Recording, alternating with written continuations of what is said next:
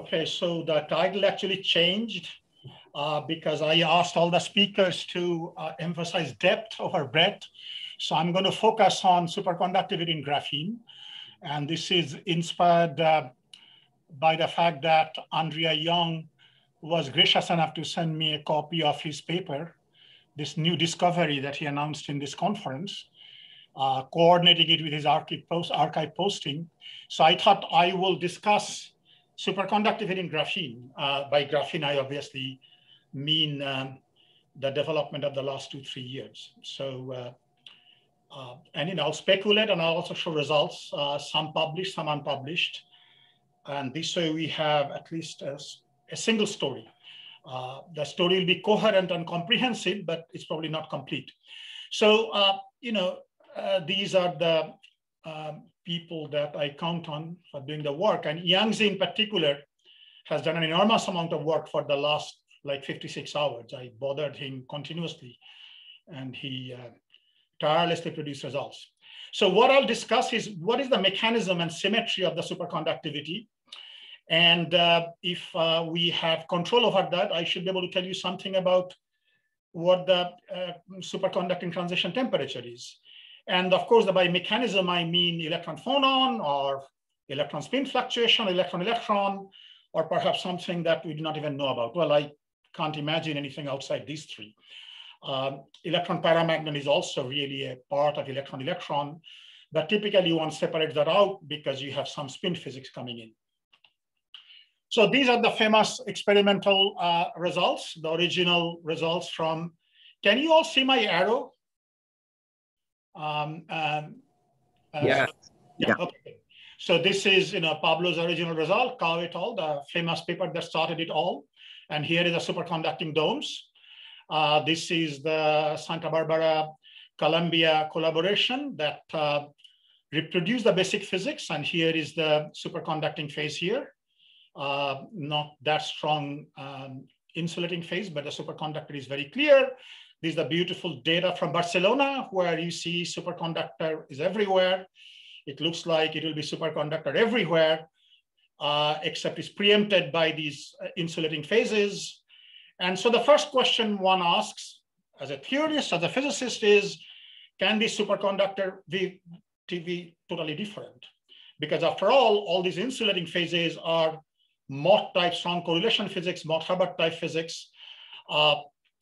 And that's true in the transition metal dipole algorithms also, because what you're doing by having a Moire system is increasing the ratio of interaction to kinetic energy, because you are strongly suppressing kinetic energy by having large unit cell. Hopping is going down, so you expect Mott-Hubbard type physics to come in. You expect insulating phases at various commensurate filling. But what about superconductivity? So that's the first question we asked also. We all want exotic superconductivity, electron-electron interaction induced superconductivity. And so we did some very large renormalization group calculations. This is work of Robert Throckmorton, Maryland.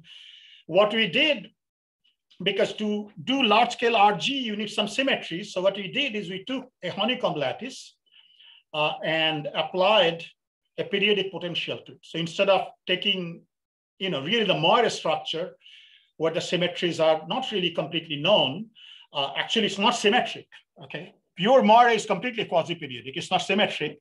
We assume it to be symmetric, we cut things off, so we did something slightly easier. We applied a periodic potential to a honeycomb lattice and used a contact potential and did Wilsonian momentum shell RG at finite temperature and finite chemical potential, which is not done often, and then asked, are there instabilities? And just to emphasize how difficult this calculation is, it took Robert Throckmorton a very long time, close to a year to do it. Without any symmetry, you have 34 parameter RG. Then with various symmetries, like the D3 symmetry is always there, you can bring it down to 10 parameter RG. And Robert went ahead and did that. And I'm not going to describe these results in great details. We looked at both particle hole, which is the non-superconducting channel, order parameter and fixed points, and obtained the leading instabilities from a contact interaction. Only electron-electron interaction is the only interaction we have in this theory. And we find all kinds of order. One could even say any order you could imagine. All the symmetries of the system can be broken spontaneously. And we found ferromagnetic, quantum spin Hall, loop spin current, spin nematic, Kekulé spin current, spin density wave, various kind of charge. All of them show up in the particle-hole channel. And then when you go to particle-particle channel, we find, again, many different types of superconductivity, including paired density wave and so on. So yes, it's not surprising that if you allow all symmetries and allow your RG flow, you'll find superconductivity. But is this what is seen? Here is another paper, which is done by Yiting Xu, who used to be at Maryland, but is now as a faculty member at Notre Dame, and Fengcheng Wu, who used to be here and now at Wuhan University. This is the last one was for a single bilayer. That was for twisted bilayer graphene. This is for twisted double bilayer graphene. So the symmetries are somewhat different. And now we look at both intra-valley and inter-valley possibilities. Again, I'm not going to discuss it in great details. We allow particle hole nesting, and there are various interaction parameters you can vary. This is the parameter gamma 3 you're varying, and you find some superconducting phase, P and D here.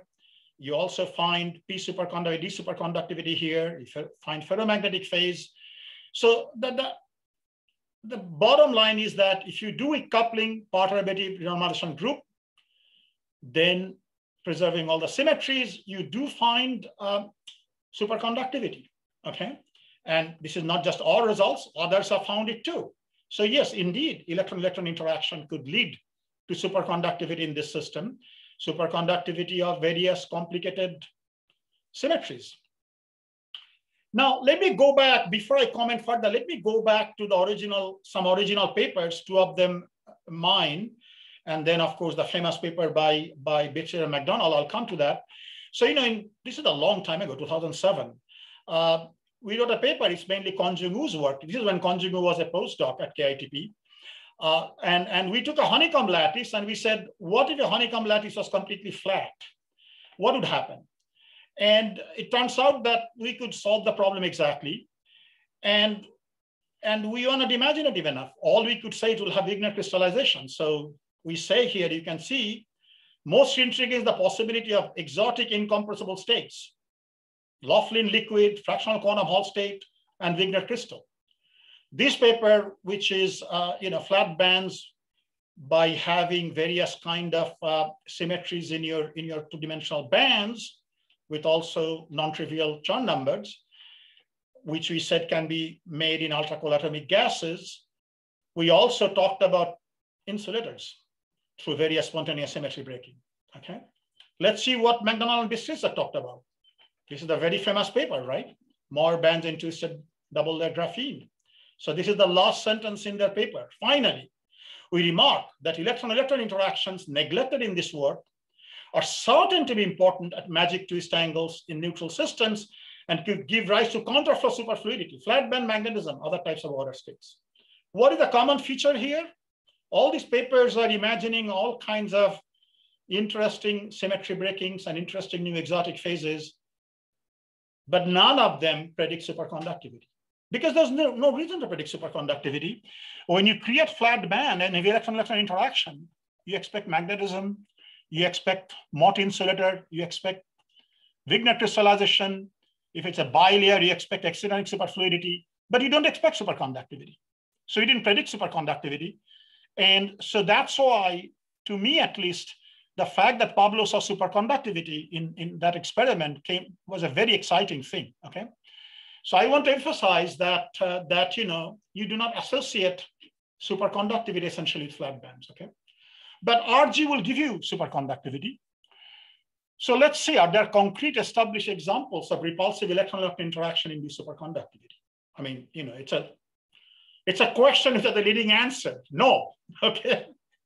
So we know only one example, Lagrange superconductivity, which always happens if you let the system flow. It really is a fixed point, but the TC is very, very low, Okay, we understand everything about it. For example, in regular metallic system, you get that, and TC is very low, of this order, 10 to the minus 40 Kelvin, and usually you get some higher orbital superconductivity in a high orbital pairing, and this is of no relevance anywhere.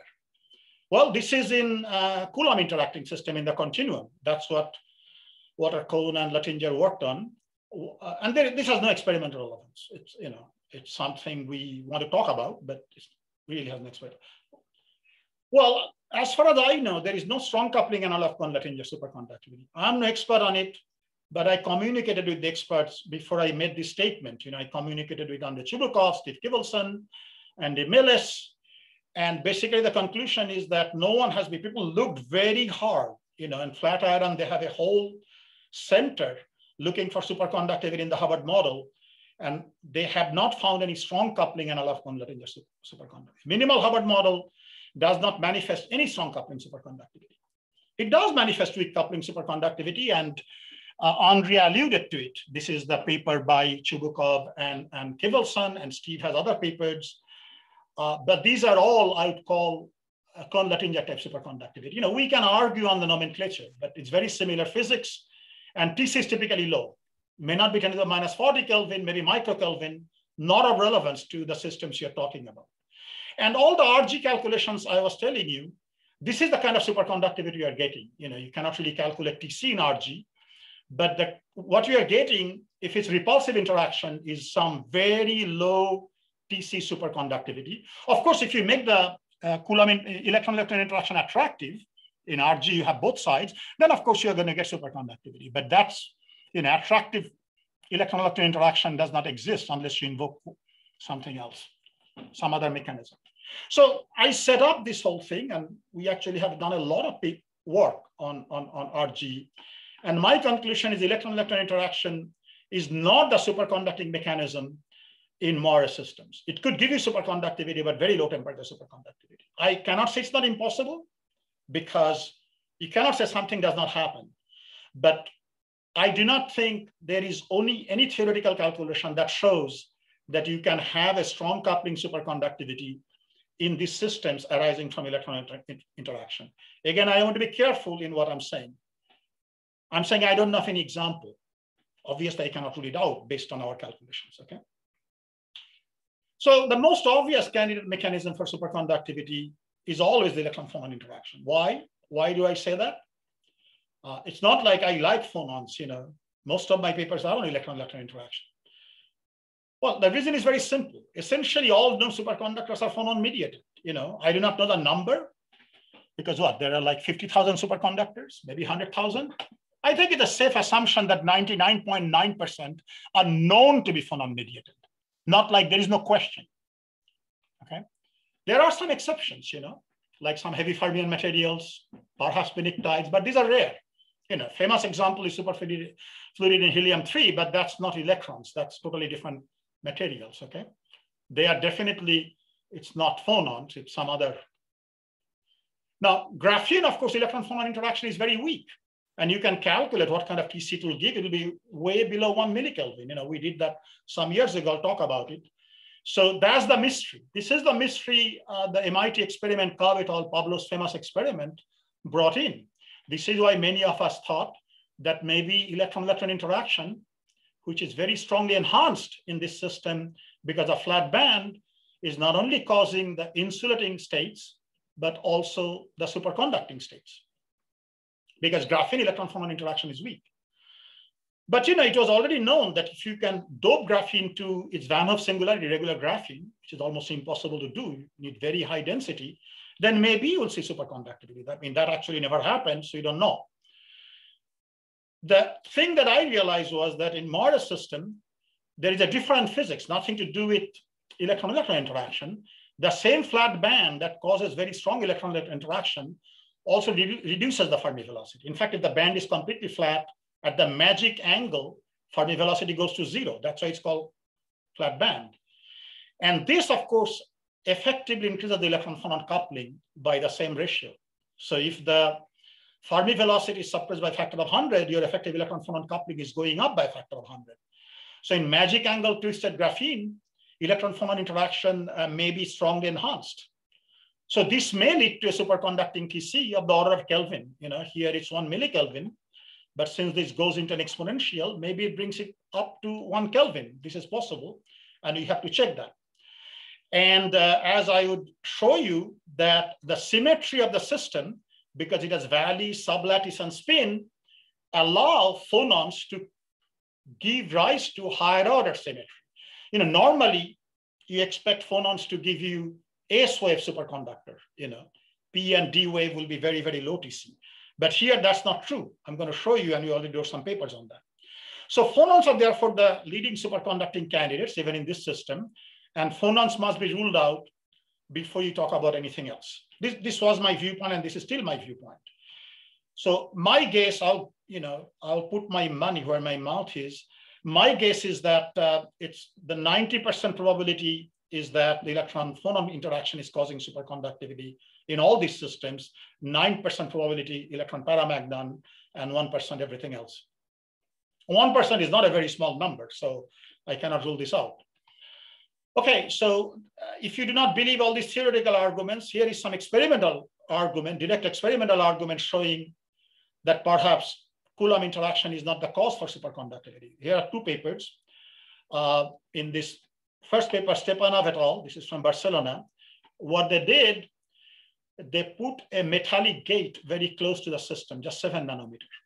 Well, if the so metallic gate is screening the system, and if your superconductivity was caused by electron-electron interaction, the idea was superconductivity will go away.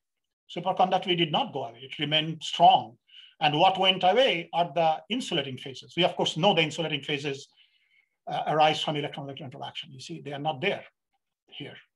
But when they put the metallic gate a bit farther away, twice the distance, superconductivity remained the same, but now you see strong insulating states. So when you look at the difference between these two, strong screening, insulating state gone, weak screening, insulating state are there, superconductivity remains unchanged. This kind of is strong circumstantial evidence that electron-electron interaction is not the cause for superconductivity. Here is an experiment from Santa Barbara and Young's group with very similar physics. Their case, they did not put a gate, they put different thicknesses of the boron nitride layer. So, but the same physics, since the graphite gate is at the end of the boron nitride, you can think the gate is 38 nanometer away here, 7.5 nanometer here. Superconducting phase is more or less equally strong in both, but when the gate is 7 nanometer, the insulating states all disappear. You just have superconductivity, you have nothing else, because all the correlated insulating phases, which obviously arise from electron-electron interaction, that's Mott, Hubbard, Wigner physics, they go away, but superconductivity does not go away. So I would say this is pretty strong circumstantial evidence that electron-electron interaction is not causing superconductivity. I gave you a bunch of theoretical arguments before. Now I'm giving you some direct experimental argument. Okay? So this does not mean superconductivity arising from phonons, but this does mean we have to take the possibility very seriously. Okay? And it also shows that superconductivity is unlikely. That's the strongest statement I'll make, to be arising from Coulomb coupling. So let's now try to understand phonon scattering a little better in this graphene system. So Yu-Hian Wang and I actually did the first phonon calculation. This is a long time ago, 11, 12 years ago. We calculated acoustic phonon scattering limited carrier mobility resistivity in graphene, monolayer graphene. And we extracted an effective electron-phonon coupling, which was very weak, 0.01. And after a couple of years after our work, Efetov, this is the same Efetov who is now doing Moiré experiment, beautiful experiment, Barcelona. He was a Philip student at Columbia. And this was his thesis.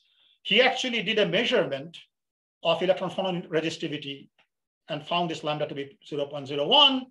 And in fact, topological insulator surface, which is very much like graphene, I'm not going to talk about it easily. We did a calculation modifying this, and we found lambda is 0.1 here. So we predicted that perhaps surfaces of two-dimensional metallic surfaces of topological insulators may go superconducting just by virtue of electron-phonon interaction. Transition temperature below a Kelvin. I really do not know the status of this, if anybody has looked for it or anything, okay? So let me first show you this is my calculation with Huang. We calculate the resistivity. So this is the Bloch-Gruneisen regime, where the phonons are suppressed and resistivity is falling off as to the power 4. And this is the equipartition regime, where the resistivity is linear in T. And they're separated by this Bloch-Gruneisen temperature, which is of the order of 100 Kelvin for these densities. And you can write down analytically the linear regime, the resistivity, and this is the famous VF. It depends on 1 over VF squared, the resistivity. Okay, so and you can extract a lambda just from these formulas. Okay, the details are not very important. You can look at the paper. This is very standard physics, but you did it accurately without waving of hands. We actually calculated the resistivity. Okay, it remained like that. Nobody paid any attention. But then Efetov and Kim did the measurement, and I don't want to brag too much because the experimentalist put our theoretical plots on it, and experiment and theory agree quantitatively. Okay, and you can see the resistivity is changing very little. Okay, it's less than 1 ohm per Kelvin. It's more like 0.1 ohm per Kelvin. So it's the first time Bloch-Gruneisen behavior, this high Paul law for phonon scattering was seen, because of the very pure samples. So what we predicted was seen exactly as we predicted, and all the numbers agreed. Okay, but lambda is very small. Lambda is 0.01, then in units of 10 to the power 12 per square centimeter density, and unit of this 10 to the power 6 centimeter per second ratio. So if you take this lambda and put it in the BCS formula, you'll basically conclude that TC is very, very small, less than 1 millikelvin. So there is no superconductivity because electron-phonon coupling is weak in graphene. But when you go to twisted bilayer graphene, what I realized when Andrea Young contacted me, I think it was in 2018, saying that he had this paper and he noticed that his resistivity was much, much higher, like 10 ohm per Kelvin or 100 ohm per Kelvin. And he asked me, and I said, oh, it's because of this physics, that the bands are flat. Here is how the Fermi velocity changes with twist angle. And as you can see, with twist angle, the Fermi velocity could be, factor of 100 lower than, easily factor of 10, but factor of 100 lower. So now, if you look at this formula, resistivity will go up by 10 to the power 4 if you really reduce velocity by a factor of 100. So, my immediate reaction was that's what is being seen in these experiments. And so let's see if that happens. So we wrote a paper basically redoing the calculation for putting in the twisted bilayer graphene, the Bistriza-McDonald band structure, putting in that band structure, and we found that if the angle is large, you basically recover what we got 10 years ago. But when the angle is small, resistivity goes up enormously because effective electron-phonon coupling is going up through this reduction of Fermi velocity. So resistivity now will be, the slope will be much, much larger. So we predicted that in regular graphene, d rho dt is just 0.1 ohm per Kelvin. But in twisted bilayer graphene, close to magic angle, it could be as large as 100 ohm per Kelvin or even larger, okay? This is larger than in, strongly correlated oxides. And the linearity could go all the way down to 10 Kelvin at lower density, okay? So the lambda increases to 1 almost. And this implies, according to the BCS theory, TC of the order of 1 Kelvin. Okay.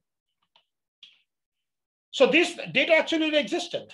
Pablo already had data, beautiful data, in fact. I mean, some of the most spectacular resistive versus temperature data I've ever seen in my life. This is sample MA4, very famous sample. I spent a lot of time on MA4. And for different densities, this is for 2 different densities. And you see what's going on. Resistivity at high temperature is completely linear. All kinds of complicated things happen at low temperature. Okay, it goes resistive, it goes insulating, it goes superconducting. But look at this region. Slope is density independent, constant slope, very high slope, And if you extract this slope, you get some value of the resistivity, which, this is our theoretical plots, very close to our theory, okay?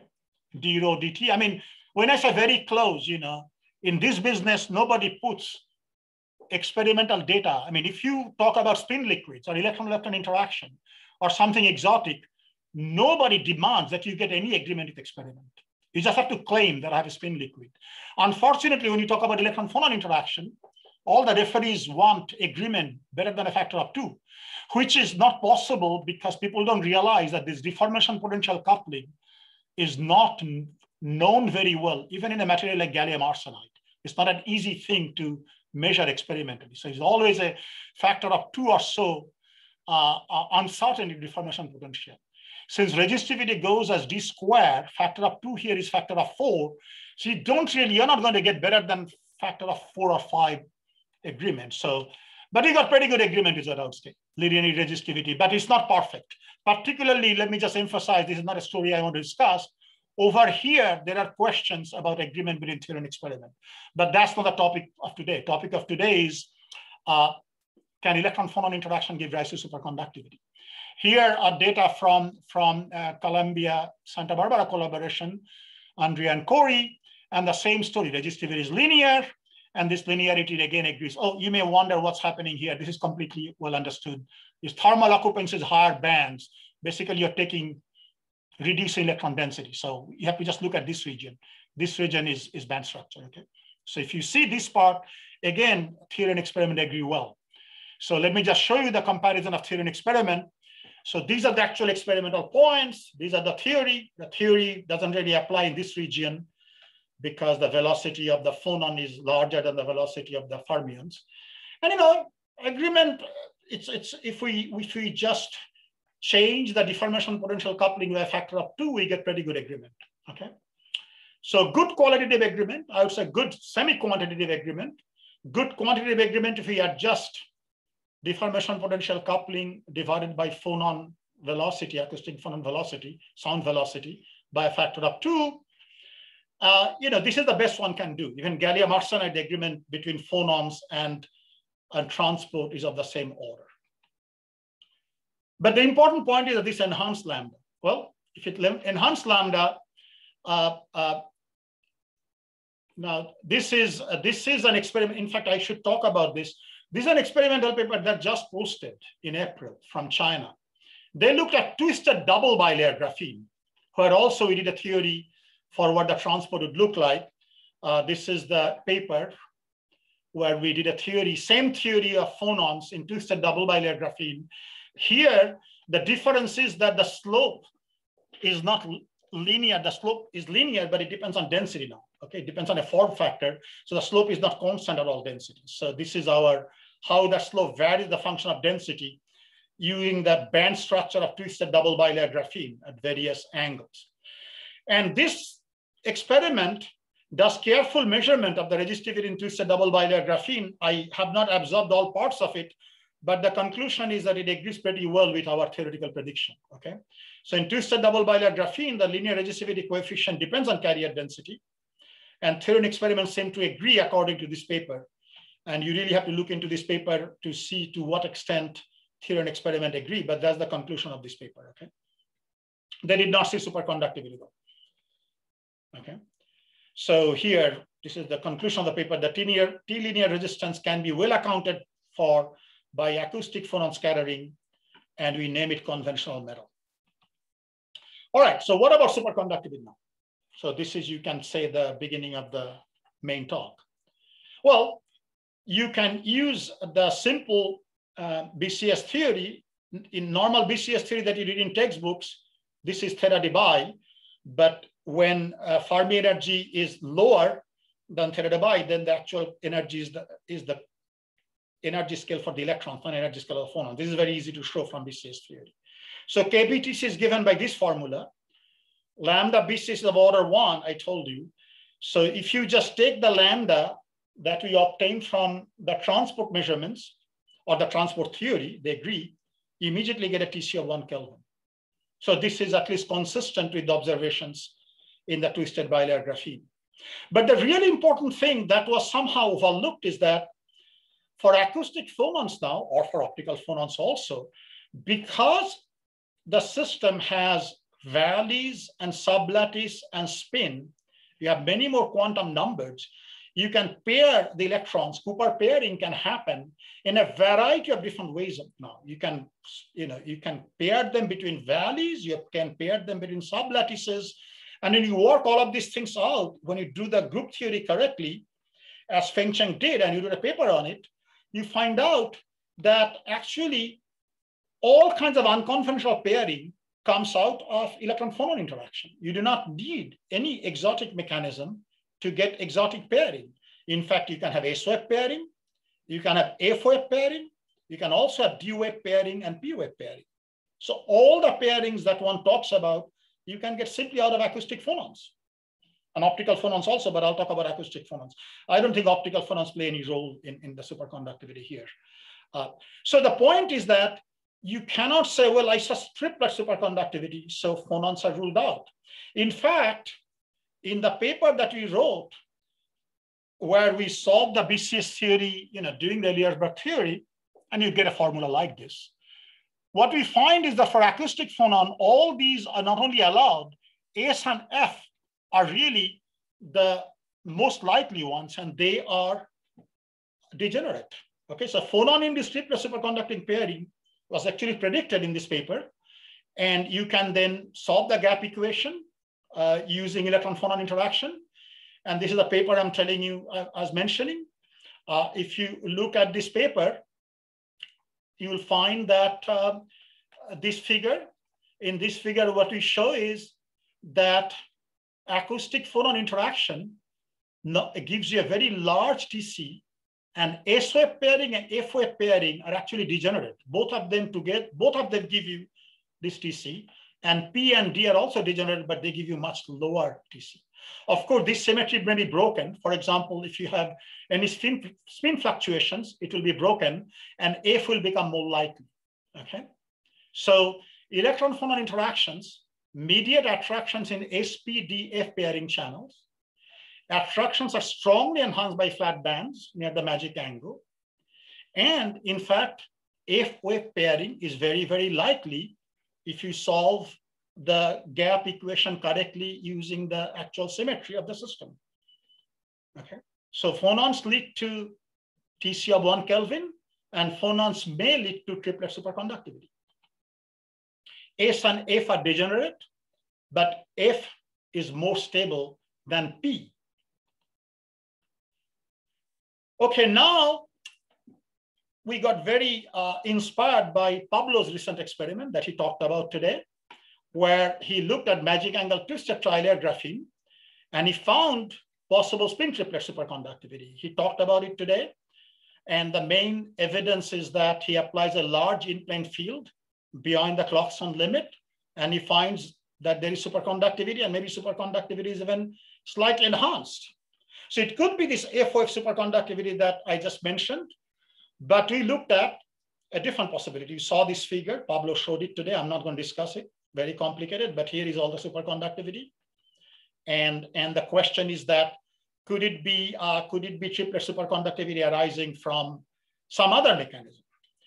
And here we want to discuss a mechanism which is not phonon. I already argued in favor of phonon, but let's see, since a spin triplet, first thing that comes up in your mind is spin fluctuations. So can spin fluctuations give rise to triplet superconductivity here? So what we did, and this is in this paper, very recent paper, Yangzi Chow's work, that we start with a spin unpolarized normal state, but assume that spin fluctuation is very strong because of electron correlation. And then we use a phenomenological spin fermion model, which has been used extensively in the context of pnictide superconductors. So what you do in this spin fermion model, that you assume your fermions, your electrons, are coupled to spin fluctuations. So the state cannot be ferromagnetic, because if the state is ferromagnetic, you have no spin fluctuations. You need paramagnons, not magnons. So in a ferromagnetic state, this would not give you any superconductivity. And then you can do a BCS type theory using this electron paramagnon coupling within a spin fermion model. The model is phenomenological because you do not know where the spin fluctuation is coming from, but we assume they're there. And then you can integrate out the fluctuating spin field. And then you get a spin triplet pairing, because now the spin fluctuations of the bosons that are the glue giving you the Cooper pairing.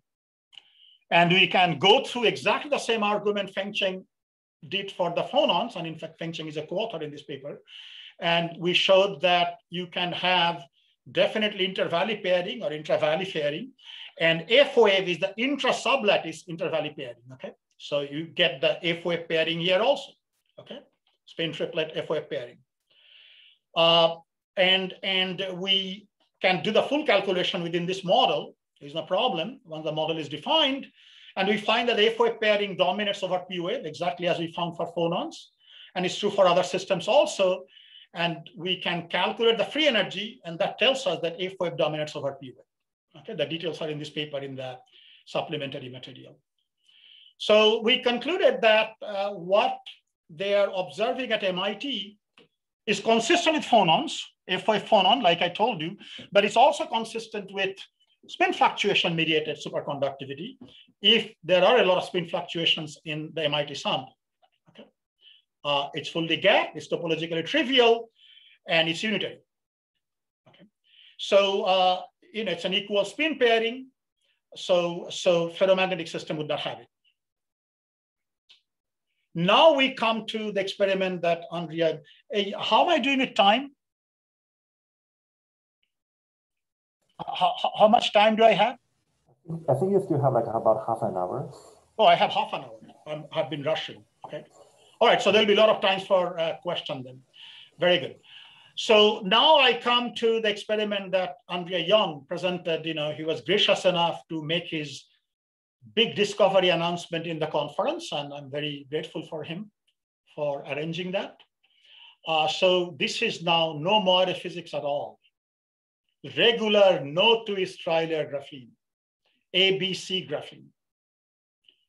And this band structure is highly tunable by displacement field, okay?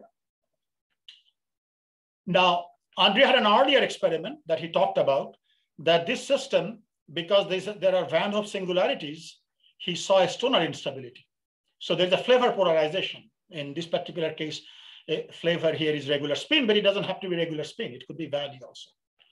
So these spin polarized states are confirmed experimentally in the Van Hoff singularity. Now, as Andrea said in his talk, if you have a Van Hoff singularity, you have a density of states peak. Density of states peak gives you Stoner ferromagnetism. It gives you an instability, but it also gives you superconductivity. Okay, so can that happen here? So large density of state may allow for superconductivity even without moire. Do the numbers work out? That's the question. Now, I have to thank Andrea again, because he sent me the paper that I think is coming out tonight, 2.5 days ago, almost 3 days ago, and Yangzi Chao and I basically didn't sleep for these 56 hours producing results. So you will see results which compare with the experimental results Andrea showed today, okay, for electron phonon coupling. So now I'm going to switch gear. Now, I already showed you that if we do a spin fermion calculation, we will get the superconductivity Andrea is getting, because it's the same system, it's the same physics that I just showed for the MIT sample. But now there is the moire physics, so let's see what happens with electron phonon interaction. So this is what Andrea showed us today. This is from his the Stoner instability figure, this paper, and you can see the Stoner instability near the Van Hoff singularity peak. Okay, so what we want to do now, we're going to say, okay, this is the density of states, the single particle band structure density of states in this system. So you see the Van Hoff peaks. And these are you can displace it by applying a displacement field. So this is no displacement field. This is some finite displacement field. Let's put both of them together. These are the Van Hoff peak. This is the density of states. This is the kind of density of states obtained from the actual band structure. It's an old calculation of Alan McDonald's from almost 10 years ago, which is what you're using for all the results I'm going to show you. So our electrons are described by the actual band structure, this band structure. Okay. Now we want to do a BCS theory to see whether this sort of band structure, this sort of density of state peak, allows for superconductivity in the non-moire regular ABC tri-layer graphene. Okay.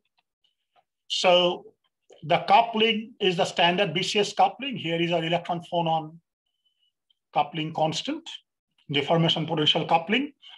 And fortunately, it's known for this ABC graphene.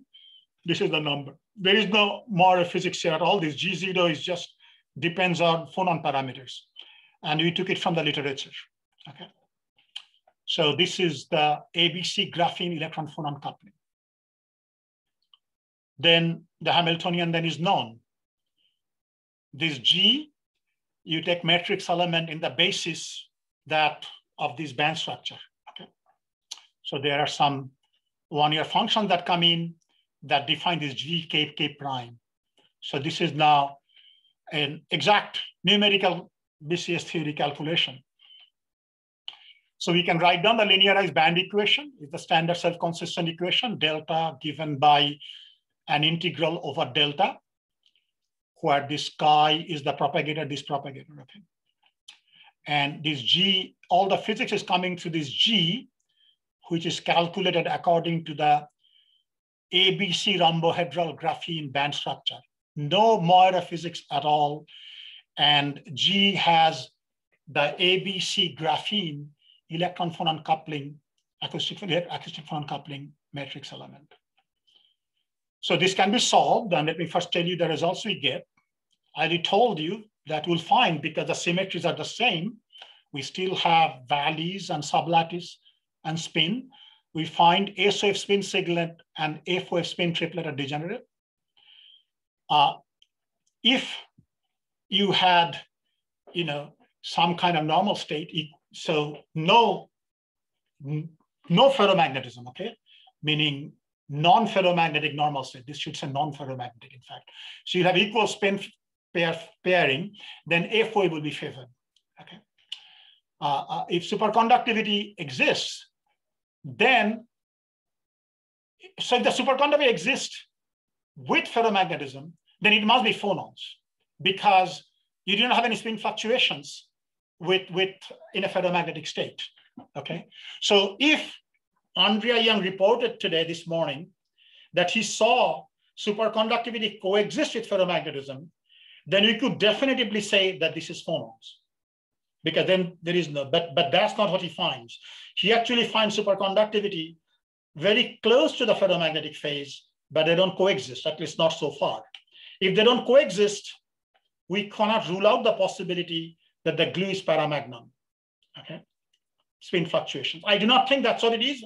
You will see why in a few minutes, but purely theoretically, both possibilities exist now, because both will give you triplet superconductivity with phonon coupling or paramagnon coupling, and both could be close to the ferromagnetic phase, because not because of ferromagnetism for phonons, but because this Van 't Hoff singularity is enhancing the BCS TC. Well, without any more suspense, let me show you our calculated Young's. So this is all calculation over the last 56 hours, okay? This is the density of states I showed you. And this is the calculated TC, where this equation is solved for electron phonon coupling, as I explained to you, okay? And so this is for two different displacement field. And Young's actually did the calculation. No, this is for two different grids, sorry, not two different grids. Young's was very careful solving this integral equation using different grids, making sure that we are not fooling ourselves, and you see that TC is peaked around the Van 't Hoff peak. But the important thing is that TC is finite even far from the Van 't Hoff peak. Even over here, at least in this BCS theory, TC is of the order of 1 Kelvin, okay? So over here is 3 Kelvin, it's 3 times less, but it's not vanishing. And the reason is, it's not just the VHS peak that determines the TC. When you look at the structure of this integral equation, having a peak is important, but what is more important is the total area under the peak. And so total area, so it's a bit further away. I mean, this is the calculation. I don't have to put words on it. You can see this is finite, a bit further away. So if you have ferromagnetism here, and this ferromagnetism is destroying superconductivity here, you'll still have superconductivity over here. And this may very well be what's going on in the experiment. I cannot say this is what is going on. That's a far too strong a statement, and I'm not making that. But I'm making the statement that this may be what is going on, and I personally think this is what is going on. So phonons can induce a TC of the order of 1 Kelvin, as you can see, TC of the order of 1 Kelvin. In ABC trilayer graphene, no twist physics, no Moiré unit cell, and both S and F are allowed. So just from this, we cannot say whether it's S or F, okay? Singlet and triplet are degenerate unless you invoke some spin fluctuations or something, okay? And so it's very important in both MIT experiment and Santa Barbara experiment to figure out what the symmetry is from a direct symmetry measurement. So over here, so if I now try to get agreement with the facts Andrea supplied in his talk today, then over here is probably S wave because it's far enough from the ferromagnetic state. But if you saw it, lying with ferromagnetism, it definitely will then be an F wave superconductor. But over here, I would say it's more likely that's S wave, but I cannot rule out F wave, okay? And so our current picture, and this is very tentative, we're writing a paper, but this is really thinking over the last 56 hours. So I reserve the right to change this story completely. So our current picture is the phase that Andrea called today SC1, and I think that's how it's showing up in his archive posting tonight, is an S wave superconductor. And the phase he's calling SC2 is an F wave superconductor. Why? Because this SC2 happens very close to the ferromagnetic phase. So he has strong spin fluctuations there, which will then favor F wave. This is happening far from the ferromagnetic phase. No spin fluctuations, so S wave probably would be preferred here. But it's certainly possible that both are F wave, and it's in fact even possible that both are S wave. But this is what we think is the most likely scenario. So presence of flavor polarization and mu star, which we did not, so these are the interaction effect. Our theory right now doesn't include those important effects. Those important effects must be included. We have some idea how to do it, even including mu star. We can do the kind of theoretical calculations Phil Allen, pioneered in the late 60s, early 70s for regular lead and superconductors like that. My own feeling is mu star is small here. My guess is, in all the metals, mu star is 0.2. My guess is mu star is more like 0.04 here. And I can answer questions why I think mu star is more like 0.04. If mu star is 0.2, then TC will be much, much lower. But these are open theoretical questions which we have to answer, okay, down the line. Not in the first paper, but down the line. So this is a figure I borrowed from Andrea Young's talk today, actually from the preprint that he was really kind to send me. This is your superconducting 1. This is superconducting 2. I'll not talk about his superconducting 3. And somewhere here is his Stoner phase ferromagnet. And as you see, superconductivity is very close to the Stoner ferromagnet, but they don't overlap. If they overlap, I would have said that's a F wave. Right now, that's definitely phonon. But since it's close by, this could be paramagnon. But I find it very difficult to believe that this is phonon and this is paramagnon. So I'm going with both are phonon. I'm going out on a limb and saying both are phonons. Although they could be both paramagnons. They could be both paramagnons, and MIT may also be paramagnon. Everything may be paramagnon. But paramagnon, we do not have a microscopic estimate of the coupling. So TC is just a phenomenological parameter. Then TC is the coupling constant. And I don't like that. I like predicting TC. And here, at least for phonons, we have a prediction. So actually, we calculated, it turns out, some years ago, 2011, the transport properties, this is just acoustic phonon limited transport properties in ABC. We calculated for every single multi-layer phonon one may someday do measurements. It's a very compact paper with lots and lots of results, but it includes ABC phonon. So as you can see for ABC phonon, in this paper, we predicted that d rho dt should be roughly 1 ohm per Kelvin. It depends on density dependent. And you should see linearity, at some temperature above 10 to 50 Kelvin. It depends on density. And these are some of the things experiments need to check. That, if they are phonons, then there should be correlation between transport in the linear regime and superconducting TC in the superconducting regime. And it's the experimentalist's job to sort these things out. They should not be identical, but they should be correlated. So let me conclude with this last figure where Yang Zi applied an electric field, which basically changes this delta 1 parameter in the theory. And then what you find is that you can calculate TC in the different channels and how TC change. And calculated TC in D and P channels are basically zero. We don't find anything. There is basically no solution of the gap equation. And we also predicted how the critical temperature should vary for the phonon model as you apply an electric field. So our paper that we are writing now, which should be posted in a couple of weeks for this phonon mechanism, we predict that one should see this. And with that, I think I'm going to close. Thank you all very much for sticking around for 8 hours. It's not easy. Thank you. And I'm happy to take questions. You can also send me emails for questions. Thank you very much. Okay, thanks, Sankar, for this wonderful talk. I think we have plenty of time for questions. Maybe I can just make a quick comment.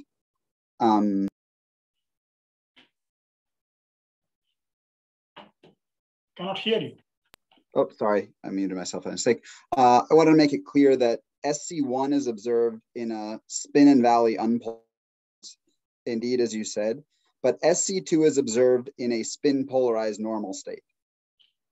On the bound, it's already spin polarized. Okay, you say by normal, you mean, what do you mean by normal here? I'm a bit confused. I mean that above the superconducting. Oh, okay. By normal, you mean everything is already spin polarized. Non-superconducting. Very good point. And and it's on the border of a transition where another symmetry breaks, presumably something to do with the valleys, but it is itself in a spin polarized phase. Okay. So then, I covered all of these possibilities.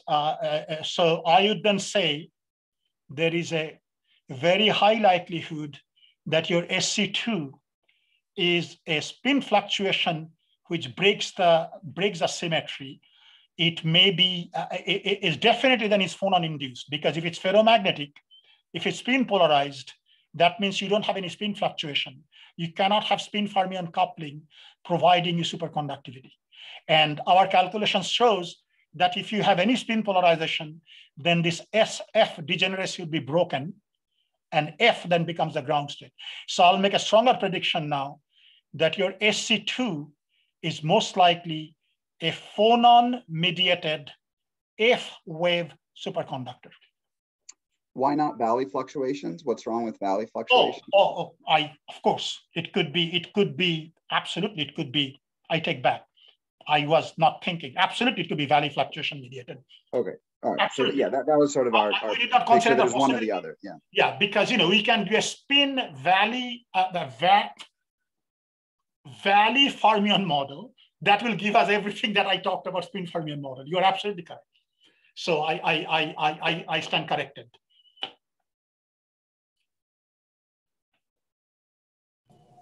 What's the mechanism where mu star would be small, like 0.04? Is there some intuition there? I didn't get the question. Can you speak louder? What was your intuition for why the mu star would be small, like 0.04? Oh, yeah. So there is almost a theorem that mu star is 0.2. And what I mean by that is every metal anybody has done calculation, mu star is 0.2. So all the people who are pros in band structure superconducting calculations, you can go and check the papers. Alan McDonald told me that. I asked Phil Allen, he told me that. So it's 0.2. So in metals, mu star is 0.2. Let's just start from that premise, okay? So, but in metals, RS is more like 6. in these systems, in these graphene systems, RS is more like 0.4. So since mu star is directly connected to Coulomb repulsion, it should be roughly factor of 10. So this is the simple argument. This is the back of the envelope zeroth order argument. Of course, this is not something I'm going to put in a paper, but I could kind of use this as an intuition. But this needs to be calculated. If mu star turns out to be 1, well, then you have a problem.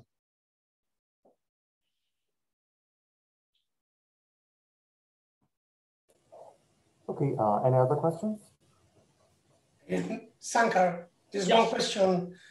Just to make sure I understand fully, is there any circumstance under which in your calculations with phonons of TC would be maximum at a minimum in the density of states? Yeah, this is, I'm going to rephrase your question because I've thought a lot about it. What you are asking, Pablo, and correct me if I'm wrong, that the results that I showed you, still there is a strong correlation between calculated TC and the density of states. And is it possible ever for that correlation to be kind of inverted, not just to be not there, not to be inverted? My honest answer would be that if you find a finite TC at very low density of states, and it's coming from phonons, I'll find it very difficult to see how it will disappear as you increase your density of states, okay? Unless, Pablo, there is a strong caveat, unless mu star somehow is increasing with increasing density of states. So it may turn out that the fact that correlation effects are very strong in Moiré system play a role in superconductivity after all. But the role is it tunes the phonon-induced superconductivity and makes it disappear when the density of states large. Look, I'm making up a story, but I'm trying to answer your question honestly, okay? Sure. Did I answer your questions? Pure phonon, no. If you see as TC at the density of states minimum, just with phonons, you should see a much higher TC at density of states maximum.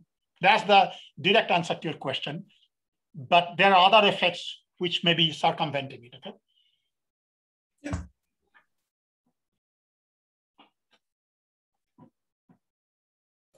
Okay, any other questions?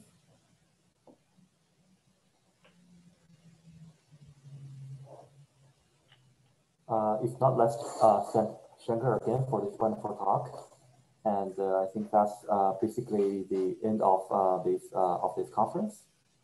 And Sankar, do you have anything to say? Because this well, I mean, yeah, all I want to say is that I want to thank all 22 speakers. 3 times 8 minus 2 is 22. We had 3 conferences, Moiré and Quantum, and now Twisted. And I'm very grateful that all 22 speakers, when I asked them to give talks, they all agreed instantaneously within a day. So I never had to go to number 2 for any of the slots. And all of them prepared extremely carefully. And I'm very grateful for that. They all gave in-depth talks from which we learned a lot. And I believe that these talks online will be a very valuable asset for the community, which is all I wanted. And I thank all of you, profusely for giving talks, and all of you for attending the talks, because a speaker is useless if nobody's listening to the talk, right? So, our average attendance for these 8-hour conferences have been more than 100. The average attendance, okay? Some of the attendance has reached 150, 160, but average attendance did not fall below 100. That's like a tremendous, and of this 100, 25 are from Maryland, okay? I am really extremely touched by it. This is all I can say. Thank you all. Well, you should conclude the conference now, whoever is chairing the session. Okay, so thank you all for attending this talk, and also thanks a lot for all the speakers to give all these wonderful talks. And I think I will stop recording.